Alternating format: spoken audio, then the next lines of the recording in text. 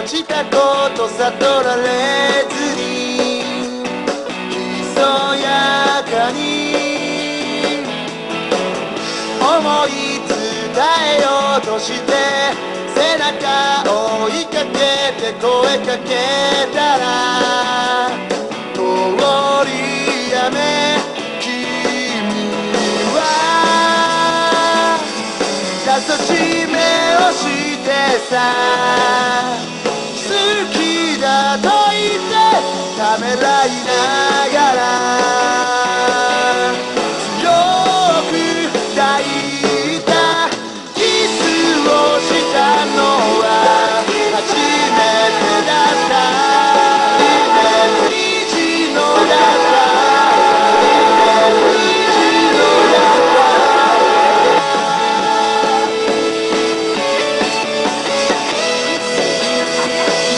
ふわふわする帰り道キラキラ光る夜空を見てたら流れ星君のしなやかな指が無邪気にそっと溶け合うように絡みつく抱きしめた手が震えている叶えてゆこう二人の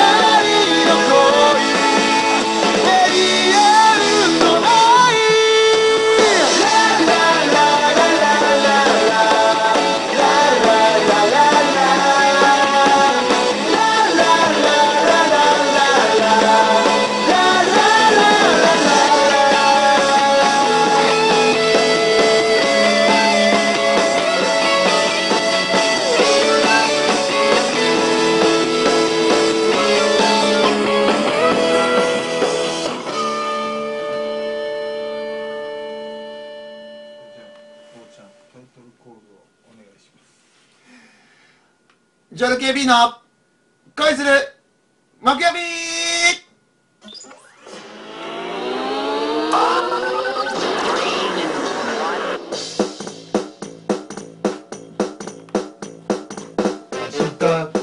明日は明日やめの明日なんだよ。ミルク食べたら牛乳食べたら牛今私馬を乗りたいな。でも羊数えて寝ちゃう。なんで寝ちゃうの。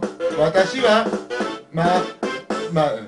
こんにちは。さあ、ジョル KB の恋する木曜日、はい、始まりました。ありがとうございます。今日は、ドラムのエルザとギターのエディで大阪からお送りしまんねやなんでやね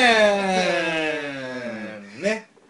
今エルザの、ホテルからお送りしてますエルザのホテルって言うと俺の持ち物みたいになるからさ。そうです、エルザのもう持ち物ですね、ホテルエルザで僕の部屋から今日はお送りしてるんですよ。そうですね。っていうのはですね、エディと、俺と、うちの担当の国田がこのホテルには泊まってるんですけど、俺の部屋が挟まれてるんですよね、2人の部屋に。そうですね。ということは隣がいないから、まあ少し声出してもまあいいですね。うん、はい、大丈夫なんじゃないかっていうことなんですよ。大阪のどこですか、これは。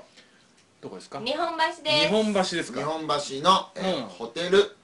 言わなくていいよ。いいです、いいです、いいです。あ、言わなくていいですか？言っちゃダメだよ。僕の部屋が608です。あ、608。ぜひ皆さん遊びに来てくださいね。本当にね、どこのホテルか当てて608ノックしてエディ出てきたらお茶の一杯でも、そうですね。ね、コーヒー出してあげて。はい、お茶5杯出します。5杯出します。寝れなくなります。はい。はい、そんな感じで、はい、今日はですね JRKB は、まあ、2人で今日はね大阪でプロモーションということで、そうなんですね。 FM 大阪だったり802だったり、行きました。802っていうそのラジオ局っていうのがやっぱりいや敷居が高いですよ。そうですよね。だからそこをちょっと行けたんで僕ちょっと嬉しかったですね。はい、よかった本当に。いやー、なんかやっぱ大阪っていいですよね。いいね。ご飯美味しいし、おもちゃ売ってるし、もうおもちゃ売ってるし、おもちゃ買ったし、はい、すごいいい街だと思いました。日本橋好き。エディは日本橋が好きなんですよ。はい、めっちゃ好きです。好きになりました。よかったよかった。はい、エディの大好きな。そうです。なんかちょっと秋葉原に似てるような。そうなんですよね。すごくなんかメイドさんもいたりとか。あ、いたね。はい。でタミヤのお店もあったりだとか。ありました。すごく僕にとっては天国だなという印象を受けました。天国か地獄かで言うと地獄。いやー、天国ですね。はい。ということでね。ね、大阪の人も聞いてくれてるんでしょうかね。大阪の方いますか？いますか？大阪の方。ね、ぜひ書き込んでいただいて、ここは美味しいよとか、そうですね。行ってみいとか、ね、ここの風俗安いよとか、いいですね。教えてくれたら、ね、すごく行きたいですね。助かるもんね。私逆に行くわよっていう方もね、教えてくれれば。風俗に？いや、私が行ってあげるわよって方もいて。ああ、はい、なるほど。江藤さんお尻をかじります。今日ね、ラジオでね、トークさせてもらったけども、まあ俺がケツ好きでエディがおっぱい好きでみたいな話とかしてましたね。はい。ちゃんとプロモーションできてるんですかね。そうですね。いやでもやっぱりエルザがちゃんとやっぱり喋ってくれるから僕ボケれるんですよ。もう全然だってエディは台本読まないのね。見事に。見ない。全然見ない。見ない。まあだけどやっぱりちゃんとエルザがいてくれるから僕これ例えばですよ、仮に僕一人で行ったとしたら、もう帰ってくれって言われますよ。多分帰ってくれって言われます。全然プロモーションできずに、追追い返されるパターン。追い返されるパターン。そうなんですね。いいですね。今日はですね、なんと私ですね、久しぶりにですね、携帯電話を持ってますので、生電話。はい。やりますか？生電話をやりたいと思いますけども、今からかけてくるのはちょっとやめてください。やめてください。タイミングを言いましょう、ちゃんと。今かけてしまうとですね、ちょっと今こちらの携帯の方でですね、ちょっと作業してますので、ちょっとかけないでもらって、今かけて、後でじゃあ番号言おうか。そうですね。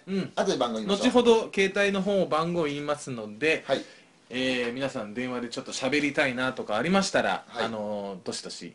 ではね、そうですね。アゲインストの感想とか聞きたいですね。いいですね。はい。そういうことにしましょうか。ちょっと今日はダンツィがいないので、ダンツィに。ダンツィみたいに言うな。そうですね。浴びせる言葉がちょっとあれないので、そうですね。そのアゲインストの感想とか、こうジュアラーとね、そうですね。ちょっと話をしようじゃないかっていうね。あとですね、なんとですね、まだジュアルケーブ知らない方にどうやってジュアルケーブ広めるのかという、こういうのもですね、もしかしたらコーナーを作りたいなと思いまして、でもただこのコーナーを考えたんですけども、なかなか難しくてですね、何か案があればまたこちらのね、ツイキャスのこちらの方にね上げていただける。ツイートしてくれたリツイートですか、これは。なんて言うんだろう。リツイート、そうですね。ツイートしてくれれば。ツイートしてもらうと、コメントしてもらったら、やっぱり皆さんの知恵を借りてね。そうですよね。またジュアラが知らない方が増えると、またその今のジュアラの方とのつながりもあったりとかして。そうですよね。だから横のつながりだったり。そうですね。ちょっとタバコ吸います。はい、言わんでいいし。ということでね、ダンツィがいない。チャンツィみたいに言うなお前。ということでね、今日はやっていきたいと思います。いいですね。はい、今日ホテルの一室でやってますので、そうなんですよ。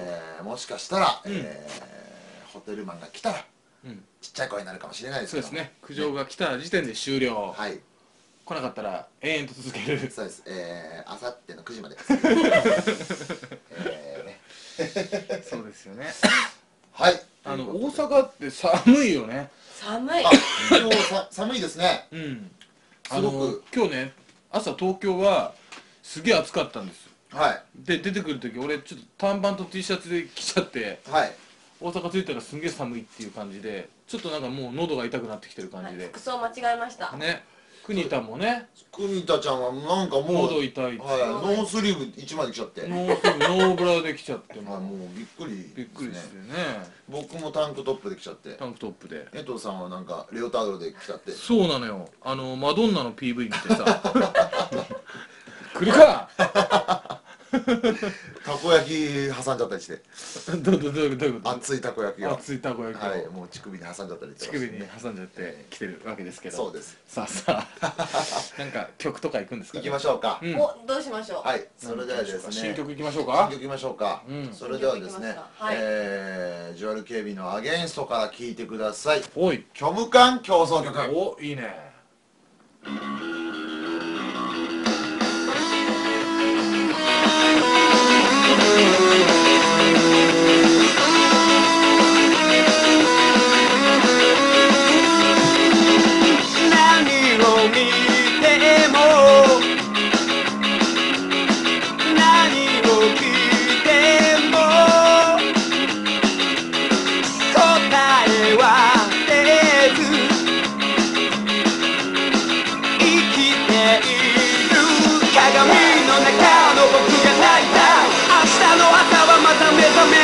心の中を分かれき模様、本当の僕はどこにいるの？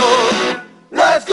全てを忘れてただただ踊りたいよ。沈みゆく夕日を見ながら今日も一人で過ごした。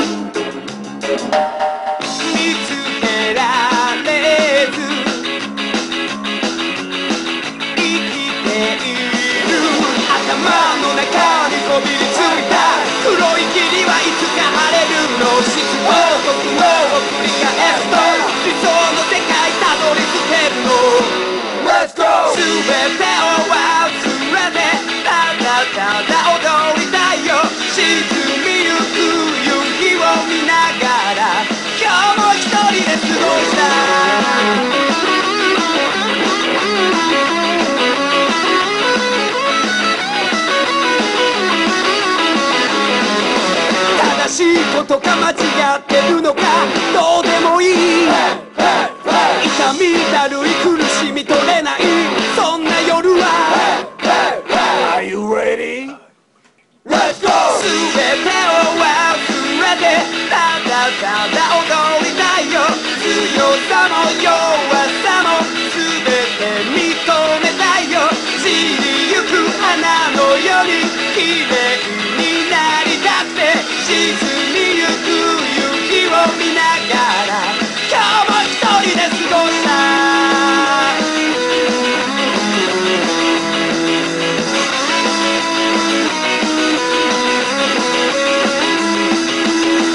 虚無感競争曲聴いていただきました。ありがとうございました。皆さんいろいろね書き込んでくれてて、あ、これ2人同じこと言ってるな。歌詞とメロディーのギャップが好きとか、なんかすごい書いてくれて、ありがとうございます。ありがとうございます。この曲好きですとかね、泣いちゃうの？泣いちゃうねとか、虚無感競争曲好きとか。そうですね。泣いちゃうってことは泣かないってことですね。裏を返せばみたいなこと？そうです。泣いちゃうって。泣かないってことなんです。なるほど。まあこの曲もね、多分ライブでもまあ披露する時が来ると思いますので、これはちょっとみんなでスカダンスとかやってほしいよね。やりましょうよ。踊ってほしいです。楽しいですよこれ。ね、掛け声とかもみんなでおいおいやりたいですね。ぜひぜひ皆さん遊びに来てくださいね。お便り一つ読ませてください。ジュアルネームおじゅずさん、こんばんは。17日の稲妻ロックフェス行きました。ありがとうございます。ありがとうございます。すごく楽しかったです。始まる前に後ろの ABS のファンの子に暴れますって伝えたら、どうぞジュアラーがすごいのは知ってますからとの返事でした。なんだか照れましたが嬉しかったです。ツアー楽しみにしています。 PS 今日9月22日ジュアラーで集まって聞いてますと。ありがとうございます。どこで聞いてるのかな。どこで聞いてるのかな。教えて。おじゅずちゃんはね。ちょっとステッカーを差し上げたいと思います。お便りありがとうございます。ありがとうございました。このように普通のおはがきとか意見感想文句、何でも送ってくださいね。何でも来てください。読まれたらステッカーを差し上げておりますので、よろしくお願いします。最初のコーナー行ってみますか。これいきますか。これいきましょうか。それではエディちゃんどうぞ。最初のコーナーは CM ソングでララララララということでね、まあいろんな CM ソングあるじゃないですか。ありますね、有名な。一度は聞いたことある。そうですね。ビッグビッグビッグビッグカメラとか、それのあとはですね、博多の塩。あるね。あとは焼肉食べなはれおいおいおいおいおいですね。それ俺知らないわ。知らないですか。知らない。高知の田舎の方でやってる。高知のやつ。まあ皆さん知ってる CM ソングをちょっともじってみようと。そうですね。今回のお題がですね、なんとですね、こちらになりますね。ミルキーはママの味。有名です。ですね。有名です。こちらをですね、もじってくれてます。さあ、それでは最初の方読んでみましょう。ジュアルネームともともさん。ともともさん、ありがとう。ありがとう。それでは読みます。何個かあります。エルザはヒゲの人。そうですね。ハデルは真ん中の人。そうですね。まあ正確に言うとね、ライブでの立ち位置は真ん中ではないんですよね。そうですね。秀樹と2人いるんでね。でエディは口元隠してる人。まあジュアル系メンバー紹介してくれてるのかな。そうですね。秀樹がノースリーブの人。そうですね。衣装がいつも袖がないと。団地は左目隠してる人ですね。こちらはですね、実際は様付けですって書いてますね。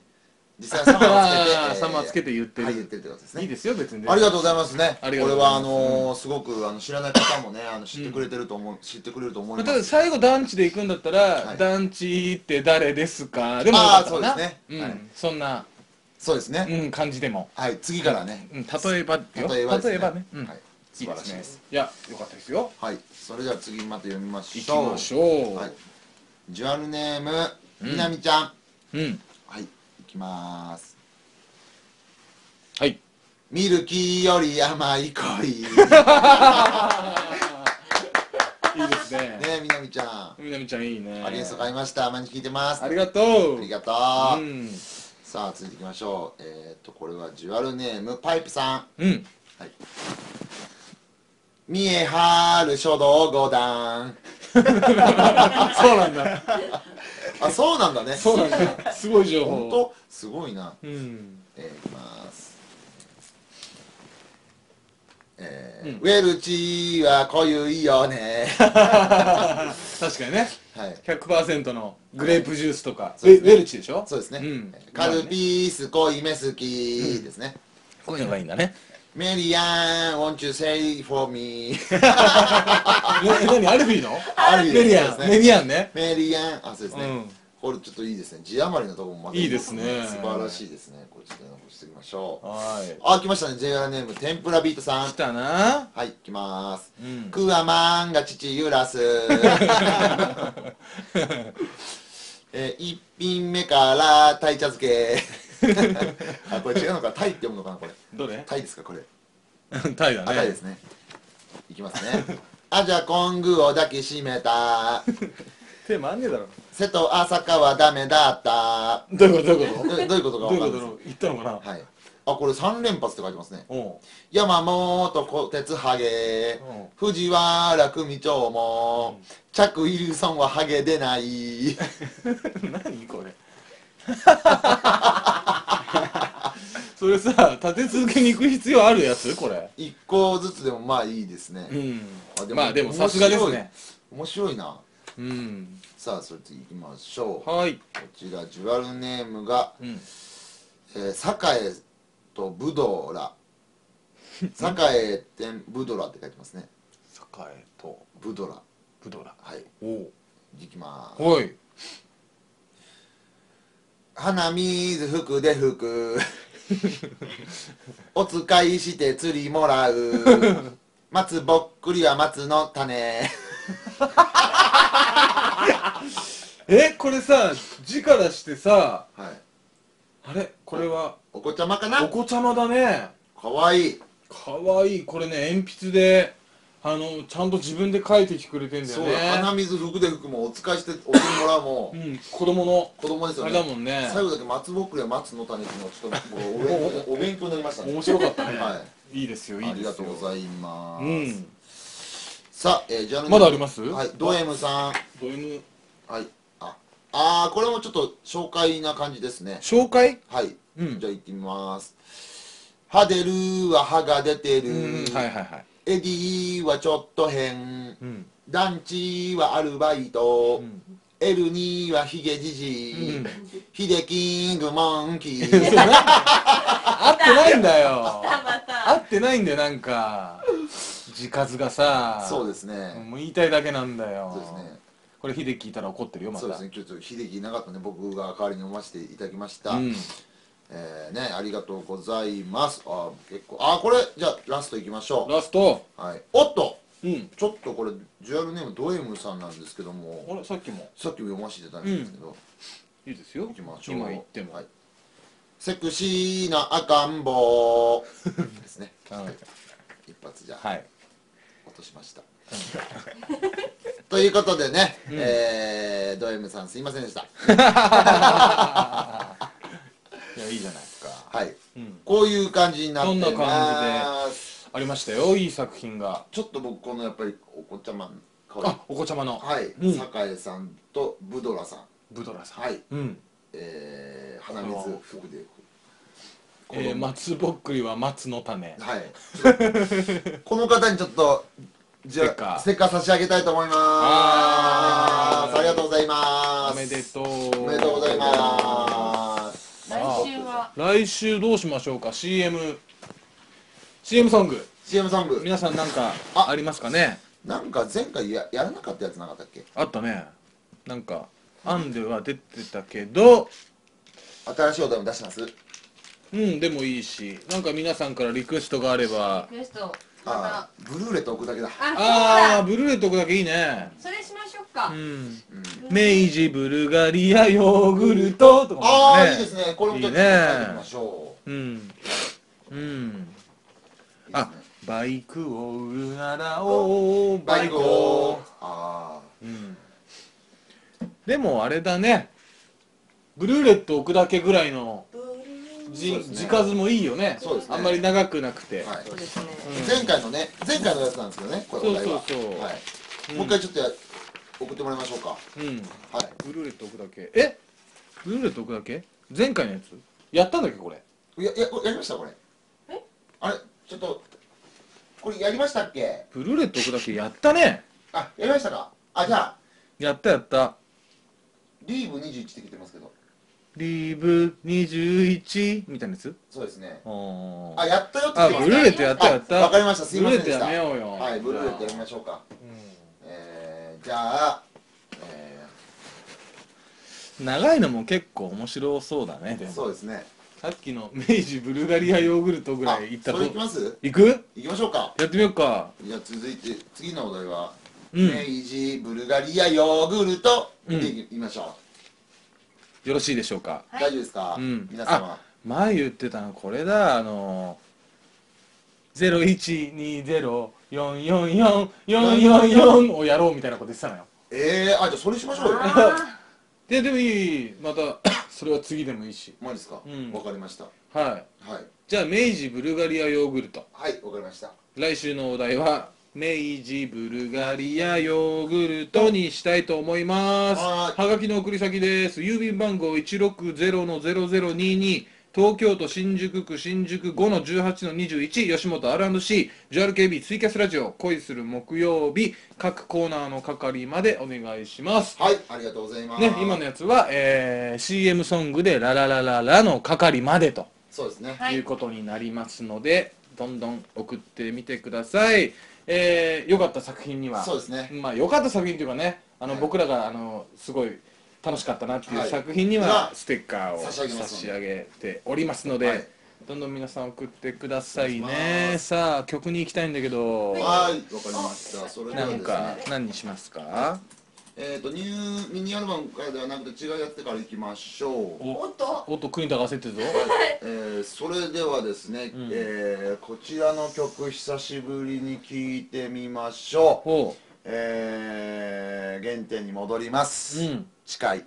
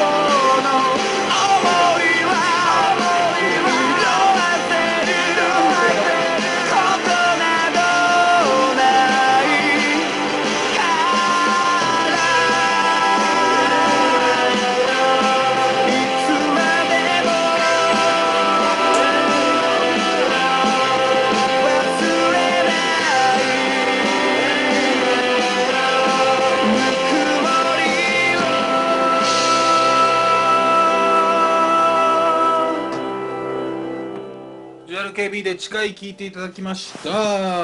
39、3と9。9と9。ラジオの時にさ、突然おちゃん3と9とか言い出すのやめて、あれ。あ、そうです。サンキューっていうもうありがとう。DJ さんがポカンとするんだよね。うん。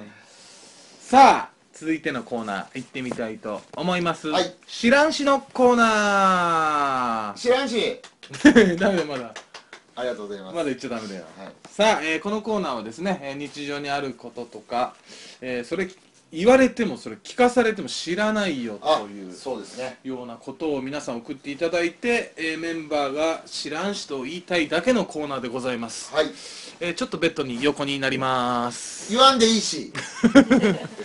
そういうことになりますね。はい、それでは行ってみたいと思います。はい。はい、デュアルネームともえさん。はい。もうともえさんもレギュラーですよね。レギュラーですね。いきます。お願いします。職場の先輩の同級生はヤクザです。知らんし。いいですね。いいですね、素晴らしいですね。もう一個。職場の先輩の同級生ヤクザです。さあ、面白いですね。やるね。やりますね。さあ、次行こうかな。はい。次はですね、ジュアルネームおしろさん。おしろさん。うん。はい。おしろ。おしろ。おしろ好きなのかな。はい。いきます。はい。最近抹茶ラテにハマってきましたが、もう飽きました。知らんし。そのお前のマイブーム知らんし。抹茶ラテ知らんし。白し。抹茶ラテは白し。ジュアルネームおじゅずさん。おじゅずさんレギュラーですね。いたよね。いきます。パソコンが壊れました。知らんし。返し。直せし。皆さんいいですね。いいですね。はい。次行きましょう。はい。どうした？国田が倒れました。足が大丈夫ですか？わかりました。ジュアルネームピアスさん。はい。行きます。はい。隣のアパートの声が筒抜けです。知らんし。俺んちもだし。壁の薄さ知らんし。俺んちもっと薄いし。隣のセックス聞こえるし。それ聞いて嬉しいし。いいですね。ピアスさん、もう一個読もうかな。はい、お願いします。涙もろくなりました。知らんし。ババアになったし。まあでもね、年取るとね、まあそうですね。涙腺が緩むって言いますからね。緩むって言いますね。感情豊かになった証拠でもあるらしいですよ。あ、なるほど。はい。うん、やっぱりこう経験値がね、そうなんです。こう上がって、いろんなことをいろんなね、もう知ってね、捉えるようになるっていう。実は素晴らしい。素晴らしいことですからね。はい。うん。次です。はい。ジュアルネームガキさん。ガキさん。いきます。はい。やっぱりドラマの犯人はあの人でした。私って推理力あるのかもしれませんね。知らんし。みんなわかるし。いや、みんなわかんねえだろ別に。みんなそれぐらいわかるし。いいですね。あるのかもしれませんね。聞かれてもね。さあ最後いきます。ジュアルネームこたまさん。あ、いい名前。こたまさん、かわいい名前。いきます。知らんしのコーナー。ただいま、今日は雨だったのでバス通勤しました。知らんし。いつも何で通勤してるか知らんし。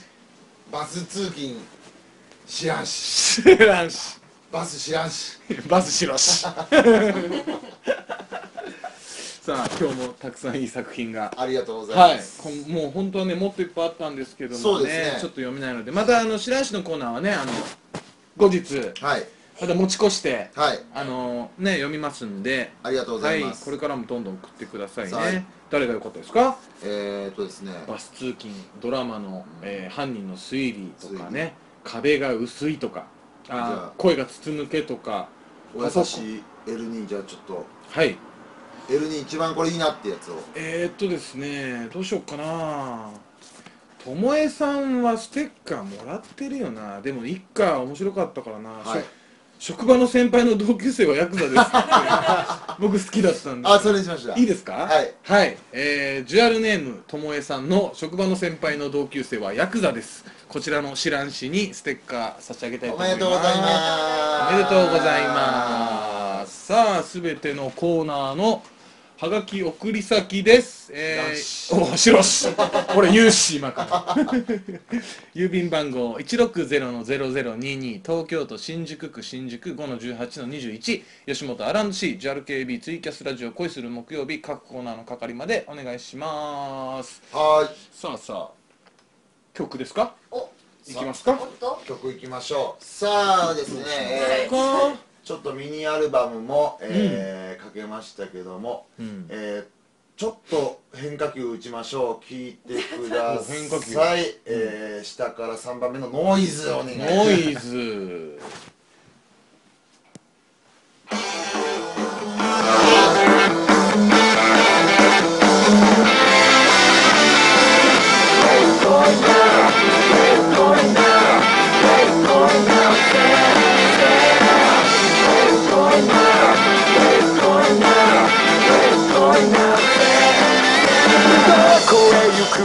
何したいの聞かれるけどほっとけよ。人のことをとやかく言うやつばかりでうんざりだ、yeah。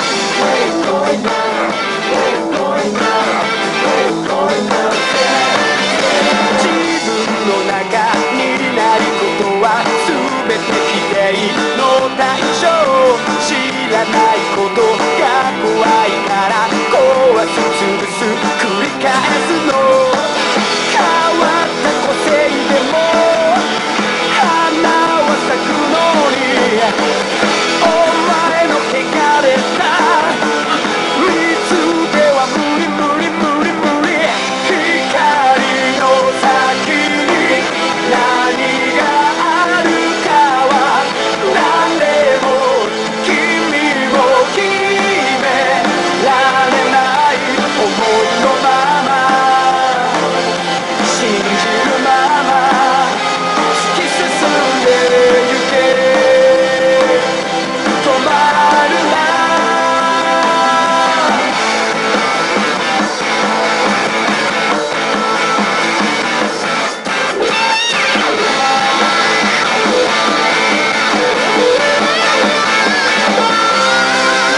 大丈夫なのそれでいいの。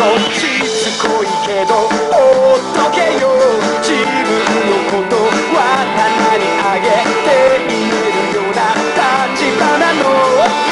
小さな一歩でも高く飛べるのにお前の腐らったハートでは無理無理無理無理無理無理無理無理。光の先に何があるかは何でも君も決められない想いのまま信じるまま突き進んでゆけ止まるな。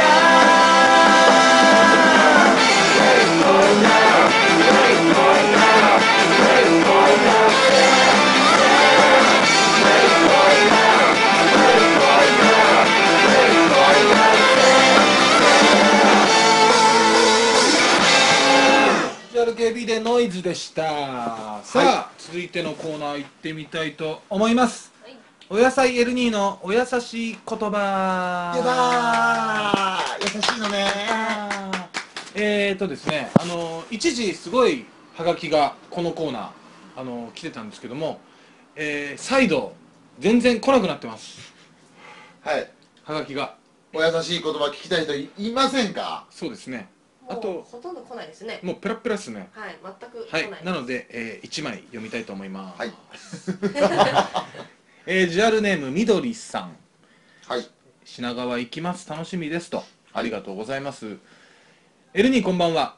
私は今就活中ですが、もうかれこれ30社近く落ち続けています。面接も最終の前で落ちてしまうんです。周りがだんだん決まりだして焦っています。これからも頑張って受け続けますが、エルニーの癒しのお言葉を聞かないと元気が出ません。お願いします。これからも頑張れるお優しい言葉お願いしますと。はい、お願いします。なるほど。いや、これはね、これはちょっとでも頑張ってるよね。いや、頑張ってますね。すごいよね。もうだって30社受けてるわけじゃん。ちょっと折れそうなんで、エルニーのお優しい言葉をこの方にちょっとみどりさんに一発かけてあげてもらってもいいですか？わかりました。はい、一言も頑張れとか、ああ、なるほど、愛してるよとか、笑え。これ一応モフトみたいなやってるんだけど、モフトみたいに。あ、いいですね。忘れべからずですから。モフト忘れべからずです。はい、帰ってこいよあいつ。何やってんだあいつ。何やってんだよお前。帰ってこいよもう。ギター日本にしろ早く。本当だバカお前。でもすごい今ね、そういう就職なんていうかね、結構大学をね卒業しても就職浪人みたいにするんでしょ今。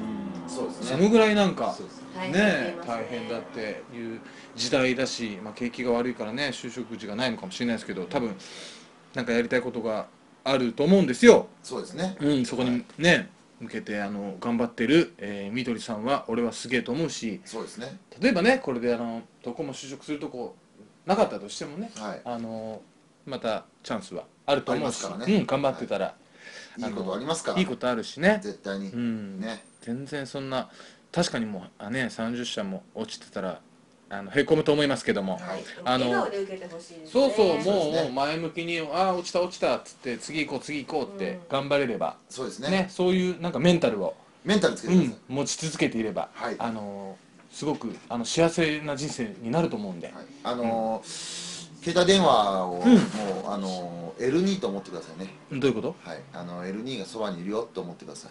携帯電話、はい、みどりさん、L2 そばにいるんだよと思ってください。 OK。 はい、ドコモの CM のように。なるほど。はい、もう L2 が横にいるよって思って。そうね、ソフトバンクの iPhone でお送りしてますけれども、はい、ドコモのもう L2 ってから CM のように、はい、CM いいですよね。CM いいですね。いいですね。堀北真希さん、いいですいいです。渡辺謙さんのやつ、そうですね。よかったね。ありがとうございます。はい、みどりさん頑張ってください。あ、そっか、ラッキーお野菜。ラッキーお野菜お願いします。はい、何しようかな。さあ、みどりさんの緑という字がなんとお野菜の色ということで、そうですね。あ、来ました。来ました。はい、どうぞお願いします。ニラ。ニラです。一番炒め物に使われると言われる。そうなの？ニラはそうでしょ。もうニラ炒め、レバニラ炒め。レバニラ炒め、あんま使わねえけどな俺。もやしニラ炒め。まあでも元気出るんで、はい、今週はニラを食べてみどりさん頑張ってください。就職もね頑張ってくださいね。そうですね。就活頑張ってください。はい。さあ、すべてのハガキの送り先、郵便番号 1600022、東京都新宿区新宿 5-18-21、吉本 R&C、JRKB ツイキャスラジオ、恋する木曜日、各コーナーの係までお願いします。お願いします。はい、このお野菜 L2 のお優しい言葉っていうのはですね、なんか悩みとかあったら、できればあんまり重いやつは、ちょっとあれかな。そうですね。重すぎるやつはね。重すぎるやつは。じゃなくて、なんかこう、ポップなやつ。そうですね。ポップなやつで、好きすぎてどうしようとかそういうのはやめてください。そうだね。はい。好きすぎて。それなら、それでいいよって言いますから、でも L2 の場合は。僕の場合ちょっときついですよ。僕きついですよ。好きすぎてどうしましょう。知らんし。やりますけども、それ白石のコーナーになっちゃうから、そうなると LD の場合はやつお優しくね、全部聞きますから。それはそれで嬉しいよってこう何その言い方ね、どしどし送ってください。はい、みどりさんにステッカー差し上げます。おめでとうございます。さあ曲いきましょう。さあ曲いきましょう。何いきましょうか。さあですね、こちらはどうでしょうか。何ですか。こちらですね、この曲いってみましょう。たっちゃん作曲恋心。恋心ね。恋心。それを今エディはね恋傷を刺してね。恋傷刺しちゃった。はい、恋心。はい。雪が舞う僕たちの白い吐息を咲かせ、熱い恋は冬の空彩り消えてゆけ。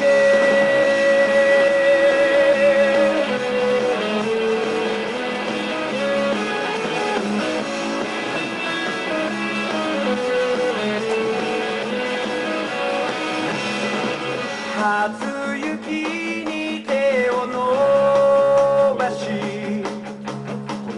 無邪気にはしゃぐ君に言えず隠してた恋心ひとつ。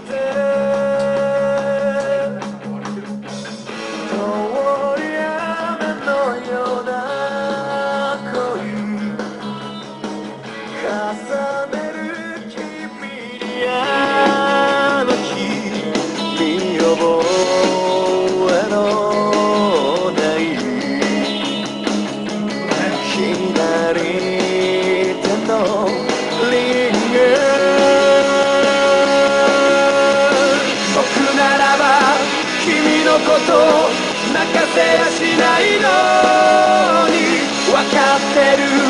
一度だけこの手で抱きしめたかった。昨日ように何度目の雪だろう。街を白く染めたふと伸ばす手のひらにひとひら雪が溶けた。ありがとういつの日か笑えるその日まで。さようならこの雪に染まれよ恋心。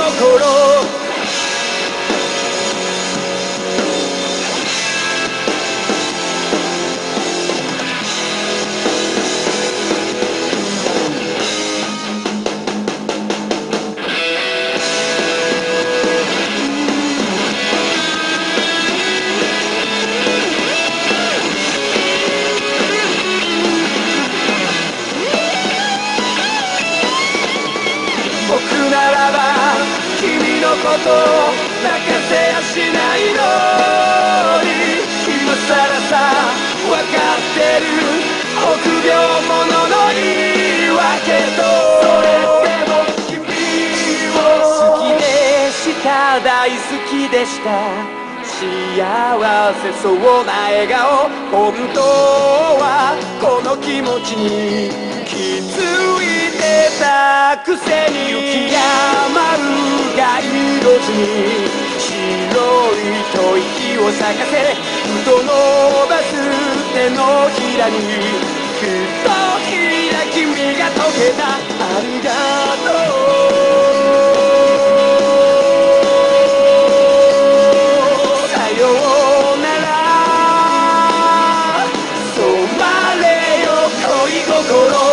この雪に白く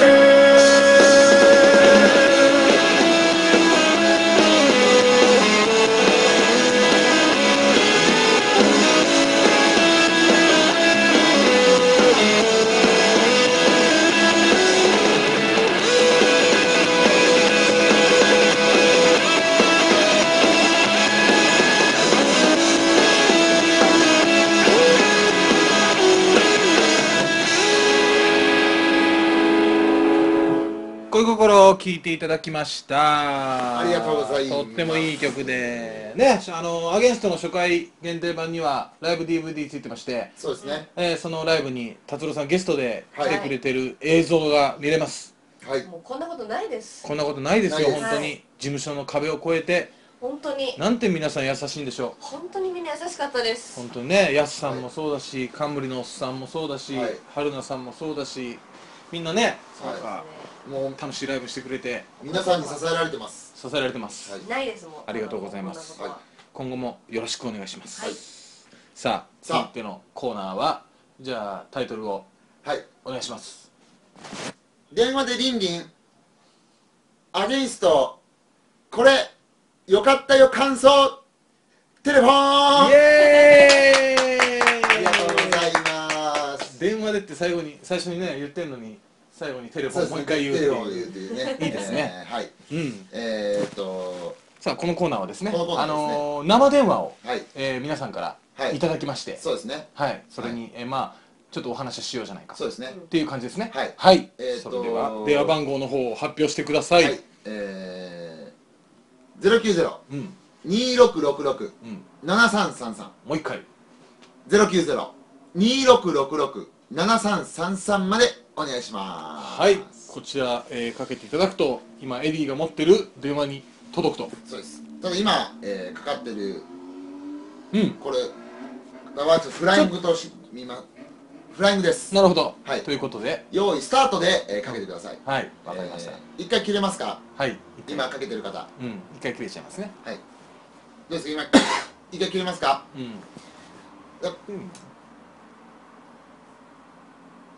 はい。さあ募集しております。用意スタート。はい。090-2666-7333。はい。深夜ですのでおかけ間違いのないようにお願いいたします。そうですね。はい、かかってました。取りましょう。はい。もしもーし。もしもし。あ、つながりました。もしもし。もしもし。ジュアルネームお願いします。リナです。リナちゃん。リナちゃん。リナちゃんははがきを送ってくれてるかな？はい、そうです。そうだ、見たことあるもん。リナちゃんは誰のファンですか？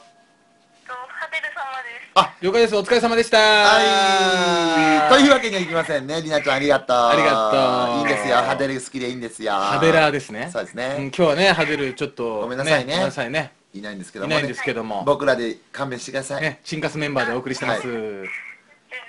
ありがたいと思うよ、本当は。意外とね、俺とエディは S 気があるんで、すいませんね。リナちゃん、アゲインスト買ってくれましたか？買いました。ありがとう。リナちゃんのアゲインストの中でどの曲が一番好きですか？虚無感競争曲と、はい。虹の橋がすごい好き。ありがとうございます。センスの塊だね。そうですね。リナちゃんは素晴らしい。リナちゃん素晴らしい。嬉しい。どうでしたか？ライブ DVD なんかは？見ました。見ました？見てくれましたか？はい。ちなみに赤坂ブリッツのライブは来ていただいたんですか？行けなかった。じゃあよかったですね。そうだね。ライブ DVD でもうほぼ100分入ってますんで。そうですね。ね、あんなことをやったんですよ。はい。リナ、もしもし。リナちゃんはあれですか、赤ブリ来れなかったってことはちょっと地方の方ですか？北海道に住んでます。そうかそうか。この前でクラップスホールは来てたんですか？クラップスホールははい。行きました。ありがとう。リナちゃんありがとうね。はい。なんかアゲンストを聞いていただいて、もしね、よかったらまだジュアル系知らない友達とかにもね、これすごくいい DVD だからって言わずに友達家にね10人ぐらい集めてみようね。でハマるから。ありがとうねリナちゃん。また電話してください。またね、はがきもいつも送ってくれてるの知ってるんで、また送ってくださいね。ありがとうございます。はい、今日はちょっと都合によりステッカーはなしなんですけども、電話のなしなんですけども。ごめんねリナちゃん、でもまあ一番最初にかかったということでステッカーあげましょう。あ、りなさん。はい、あげましょう。もう仕方ないです、それは。はい。はい。住所わかるんだもんね。はい。住所をこの後聞かなきゃいけないから。あいや、ちょっと待ってください。住所多分ね、わかると。ステッカー送られてますか？あるあるある。ありましたね。うん。ありました。あ、わかりました。住所わかりますんで。はい。はい、オッケーです。ステッカー送りますね。ありがとうね、イレナちゃん。はい、ありがとうございます。風邪ひかないで。はーい。はい。おやすみお。やすみー。おやすみなさい。はーい。切りまはーい。はい。かわいいですね。す。かわいい。おっともしもし。もしもし。お、つながりました？あ、つながってます。ありがとうございます。ありがとうございます。デュアルネームお願いします。あ、チデルです。千鶴。チデルです。千鶴？しでるチデルです。あ、シデルさんだ。はい。あ、ということはハデルさんの、ファンなのかな。そうですね、シデルさんですからね。はい。すいませんね、今日もハデルいなくてすいませんね。すいませんね。ごめんなさい。全然です。シデルさんはアゲンスト買ってくれましたか？あ、はい、買います。ありがとうごいざいます。ます。どの曲が一番好きですか？タイトルになってるアゲインストと、おー。はい。虚無感競争曲。はおー、虚無環境ソング人気っすね。これ人気あるんですね。はちょっとね、最初なんか俺ら作ってる時はね、い。はい。大丈夫かなっつって。そうですね。ね、こういうのを受け入れてくれるのかどうか心配だったんですけども。やっぱスカのテンポがいいんじゃないですか。やっぱみんな結構好きなんだね。うん、スカ大好きなんで。あ、スカが大好きなんあだ。それもたまらないよね。いいですね。なんかライブとか楽しみですよね。そうですね。ねえ見たいですね。ねえ、シデルさんは赤ぶり来ました？はい、行きました。あ、ということは東京にお住まいということで。なんでいや、三重県です。え、何県ですか？三重県です。あ、三重三重県県だよ。津市。三重県の津市ですか？いや、通じゃないんですけど。あ、津ではないですか？うん。はい。あ四日市ってとこ。あ、四日市ね四日市ね。あ、三重県のう。ん僕も知り合い三重県にいるんですよ。うん。知らんし。ありがとうございます。あ、そういう時知らんしって言ってくださいね。ありがとうございますね。はい。すいません。はいあ、全然いいですよ。こういう時はいいんですよ知らんしとお願いします。いいんですよ。了解します。ありがとうございます。うんあと、なんか、アゲインストン、なんかこんなことをやってほしいなとかありますか？ジュアル KB に。やっぱずっといろんな曲今まで聴いてきてて、はい。うん。結構今なんかこう自分が感じるのは、うん。結構デジタルロックの色がすごい、うん。定着してきてるっていうか、はい。すごくなんかジュアル KB のなんかステータスの一つになっているような気がするから、はい。もっとこうなんだろうデジタルのもっとゴリゴリのやつ聞いてみたいです。あー、なるほど、なるほど。いや、結構そっち系が好きなんだね。そうですね、結構ブンブンとか好きかな。ブンブンとか。そうですねね。あとインダストリアル系とか。あー、ビョンビョンとかね。ビョンビョンするの。ビョンビョンまあでも好きだよね。ね、うちのメンバーもね、はいそういうの好きなんで、はい。今後もね、そういうのを作っていければはい。ね、そうですね。いいですね。ありがとうございます。ありがとうございます。すいません、ありがとう。ステッカー差し上げますので。ありがとうございます。はい。今までもらったことあ、もらったことありますか？いや、ないです。ないですか？初めてですか？新規。あ、新規。ということは、じゃあ、ちょっと、知らないといけなくなっちゃうんで。そうですねうん。あ、じゃあ、ですね。エ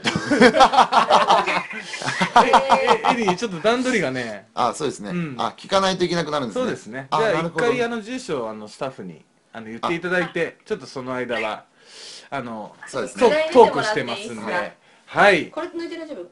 大丈夫です。はい。うん、ありがとうございました。うん、ね。ちょっと待ってみんなでもやっぱ聞いてくれてますね。そうですね。うん聞いてくれてますね。嬉しいですあね。りがとうございますね。うん、いやー、ちょっとね。いやー、うん。皆さん電話出てくれますね。いや、こっちがかけてるわけじゃないんですよ。向こうがね、かけて。それではですね、エディの新コーナーが実は立ち上がりまおっした。とおっと、なんですか、聞いてないぞ。はい、ですね、エディのですね、こちらのですね、皆さん、なんか、メールを、うん、メールわかりますでしょうか、KOIMOKU 恋目、うん、@docomo.ne.jp の方まで、おう、皆さんのうん自慢のおっぱい、送ってください。どういうことコーナー、はい。どういうこと？自慢のおっぱいって何？自慢のおっぱいを送ってくれるという。おっぱい。はい、おっぱい。自慢のおっぱいを。はい。おっぱいとお尻を送ってください。エルザの大好きなお尻を送ってくださいという新コーナーができましたので、あ、そうなんですか。どしどし送ってください。もうおっぱい好きだねって言われてますよ、皆さんに。おっぱい。はい、ちょっとね、今住所を聞いてるとこなんで。そうですね。この後ももう少し電話をなんかねつないで皆さんとお話がそうですね。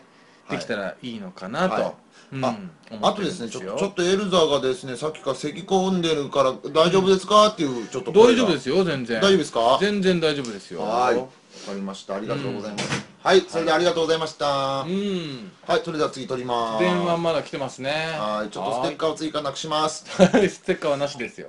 こんにちは。もしもし。もしもし。はい、つながりました。はい。こんばんは。こんばんは。ジュアルネームお願いします。リアルネームみやびです。みやびさん。みやびさん。おお。はい。みやびさん。みやびさん誰のファンですか？エルザ様です。でしょう、そうでしょう。ああ、もう。そりゃそうでしょエルザとね、ハデルと秀樹は多いのファンが。ね。もう僕と団地はね、もうチーンですね。ああ、そうなんですか。そうなんですよね。あ、アゲインスト買ってくれましたか？はい。ありがとう。聞きました。あ、聞いてくれてありがとうございます。どの曲が好きですか？ジュアライズって言いたいとこなんですけど、シルエットです。おお、なるほどなるほど。いいですね。みんななんかこういろんな好みがねやっぱ違うから面白いですね。どういうとこが好きですか？なんかもうイントロが来た時点でなんか、ああ来たって思えるんで、好きです。なんか歌入りみたいなね、コーラスとかこうそうですね。入るあの迫力っていうことですかね。そうですね。ああ、よかった。やった狙い通り。そうですね。嬉しい。2番目に好きなのは何ですか？ 2番目はジュアライズですね。ああ、やっぱりちょっとノリノリ系が好きなんですね。そうですね。なるほど。赤ぶりは来ましたか？赤ぶり来ました。ありがとうございます。ということは都内ということで。なんで決めつけんだよ。あら、どの辺に住ん、もしもし？はいはい。どの辺に住んでる方ですか？全然言いたくなかったらいいんですけど。都内です。都内に住んでる方ですね。いや結構ライブとか来ていただいてるんですかね。来ます。嬉しいです。全然来てますね。都内は全部行ってます。おお、ありがとうございます。品川もよろしくお願いしますね。はい、品川も取りました。はい、ありがとうございます。なんかエルザに言いたいことありますか？期待方？なんか俺になんかありますか？無理しないでください。無理しないでくださいってちょっと咳をしてたんで。咳ね。咳はね、そうなんですよ。咳がねちょっと出るんですけど、全然元気なんですよ。ちょっと喉が痛くて。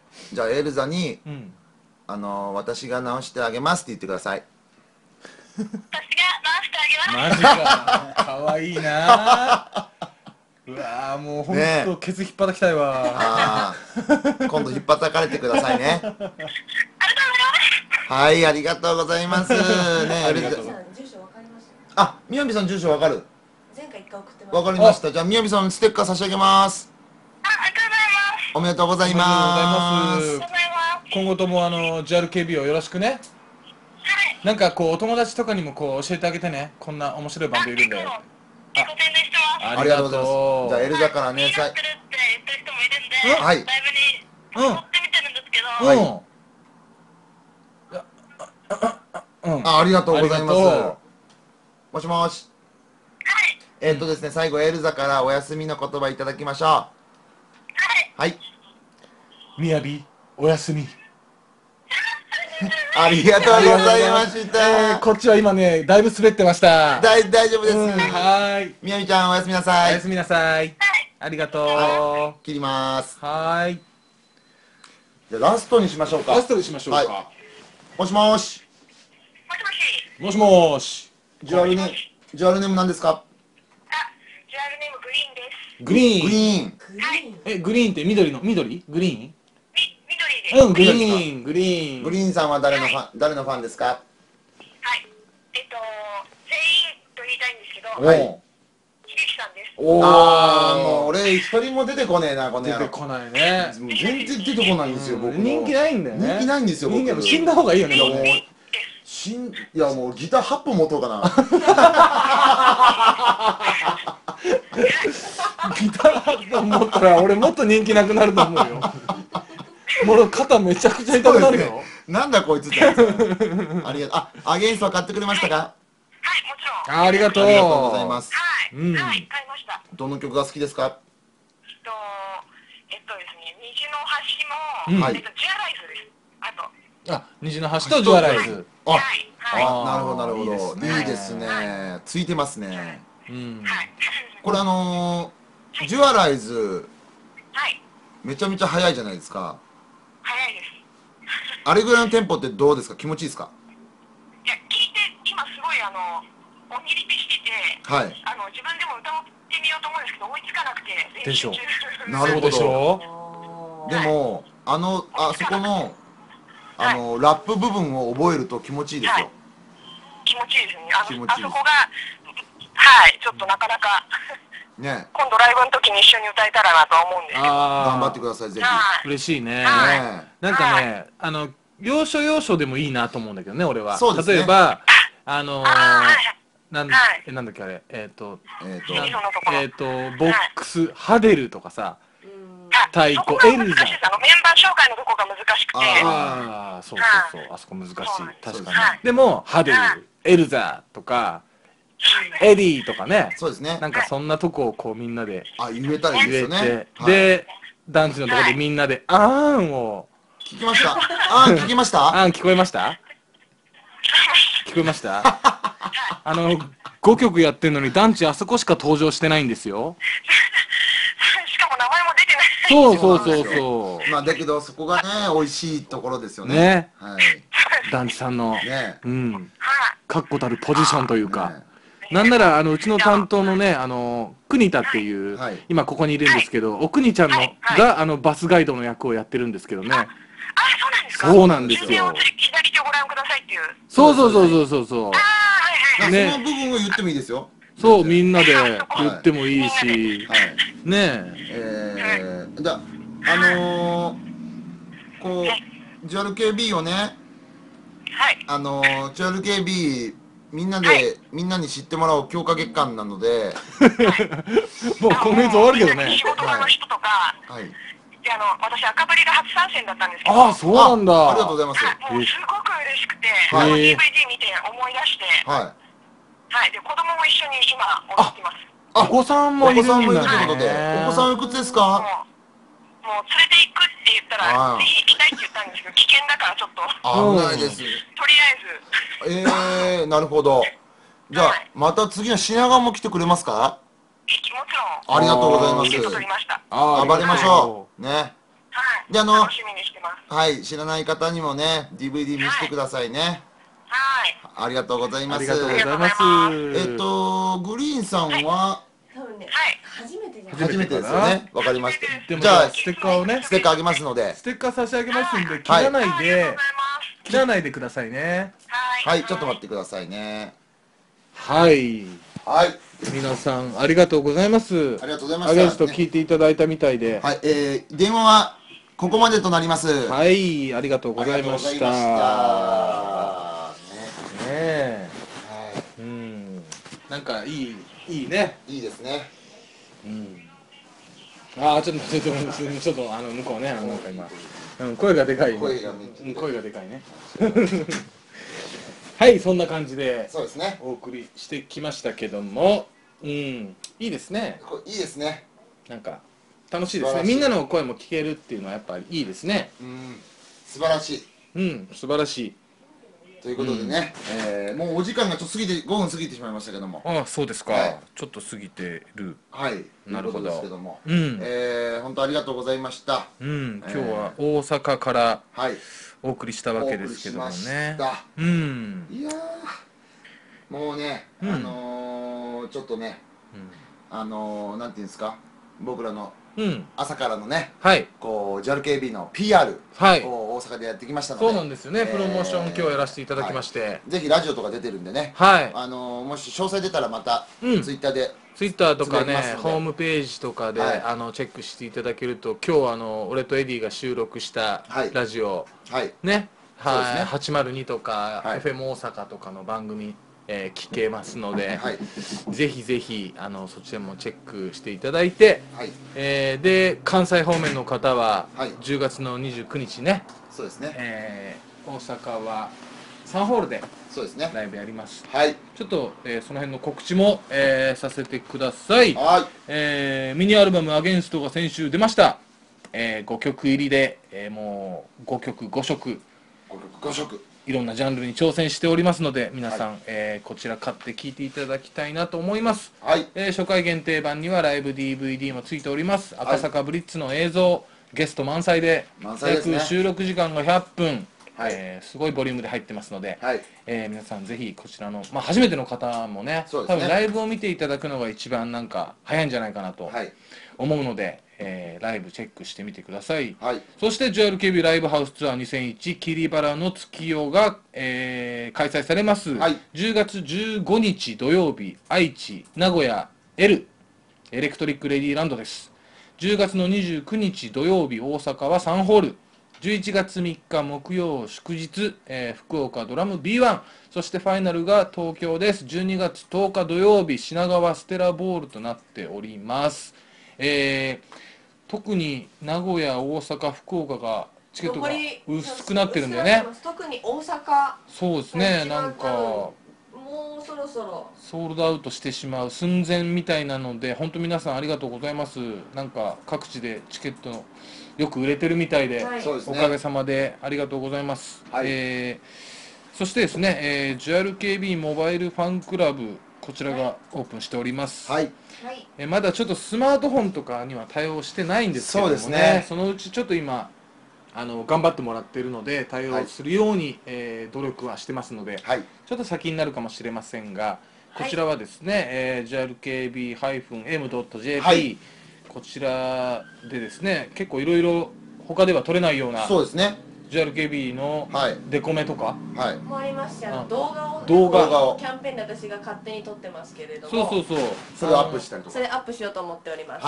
俺とね、エディのラジオで喋ってる風景とかを、そうですね、OK が出てる曲のものとかは、それがね、ファンクラブとかでね、こちらで見れるように、ちょっとだけ見れたりとか、あとはメンバーのね、そのキャンペーン中に休憩のところを盗み撮りしてます。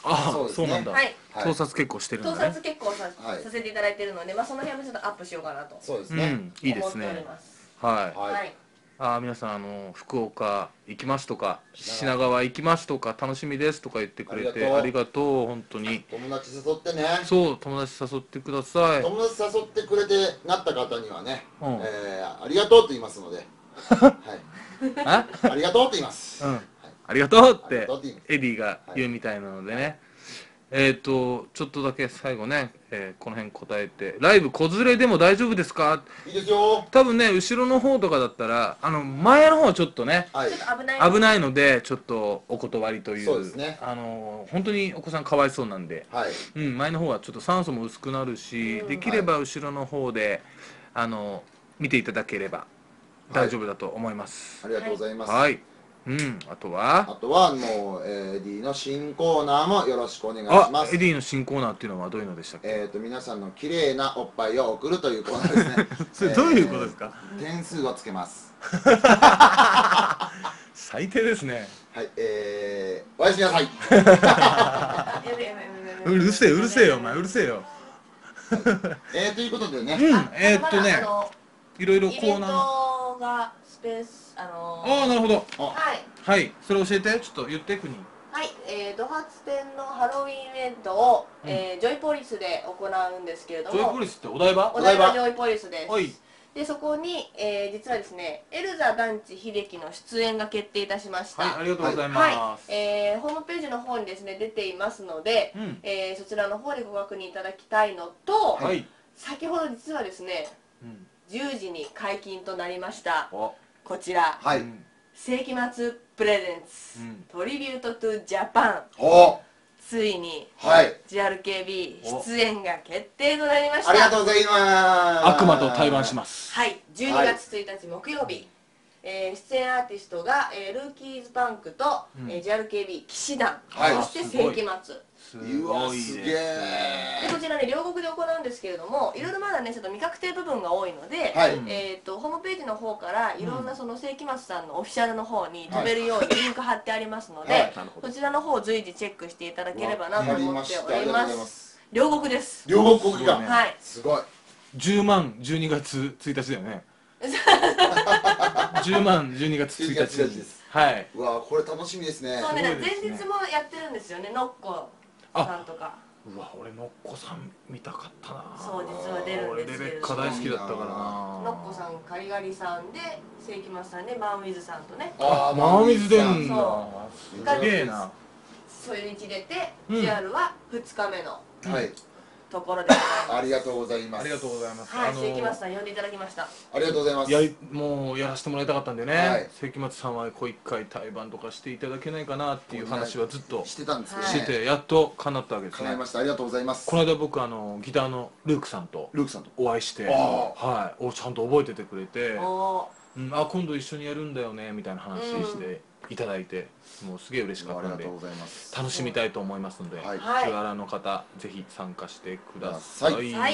あとはもろもろお題、まず CM ソングでラララララのお題は明治ブルガリアヨーグルト、こちらですね。はい、そして今日やらなかったキルスで〇〇は持ち越してますよね。キルスで反抗期となっております。キルスで反抗期、こちらも団地がいる時にはやりましょう。はい、このコーナーやると思いますので、そちらも送ってください。さあ、そしてすべてのハガキの送り先、郵便番号 160-0022、東京都新宿区新宿 5-18-21、吉本 R&C、JRKB ツイキャスラジオ恋する木曜日各係までよろしくお願いします。さあ、今日はこんな感じでしょうか。はい、こんな感じですね。はい、曲のスタンバイをしてくださいね。最後の曲は何にしましょうか。エディ。今までは虹の橋で終わってたんですけども、今回はちょっと大阪から送ってきてますので、ウルフルズさんの大阪ストラップ。なんでだバカお前。入っておりません。最後じゃあみんな寝ちゃうのかい。エディの MC だよ。寝ささねえぞ。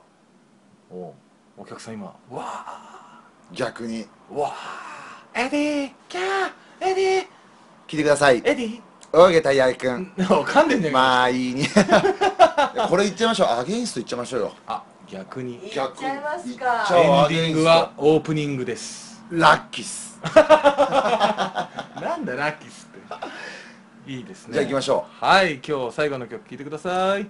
JRKBでアゲインスト。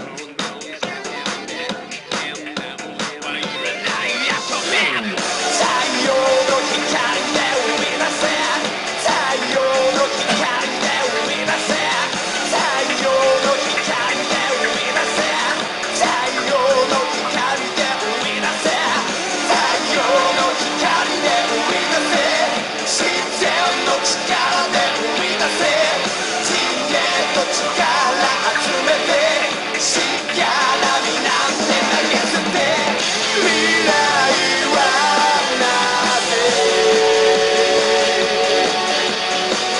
そこにあるの僕らはまだやり直せる太陽の光で生み出せ風の力で生み出せ水の力で生み出せバイオマスで生み出せ太陽の光で生み出せ自然の力で生み出せ知恵と力集めてしがらみなんて投げ捨て本当のことを吐き出せそれではまた来週おやすみ。おやすみ。バイチャバイチャーラッキースラッキース3と9